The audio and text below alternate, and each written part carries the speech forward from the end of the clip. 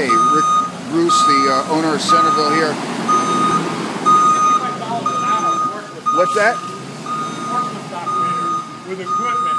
Well, actually should be more. How much? 150 an hour? 150 an hour he's getting right now. We're over at Centerville Lumber, and some of the materials left over after they closed, unfortunately, that they closed. But anyway, urban miners, in our endless quest to have way more materials than we can handle, purchased the remaining amount, and this is just some of the material. And Rick's being nice to us and helping us load it onto the flatbed. And here we go. We're going to take a look. What do we got? We got a lot of PT right here. Hopefully we have the decking material sold already.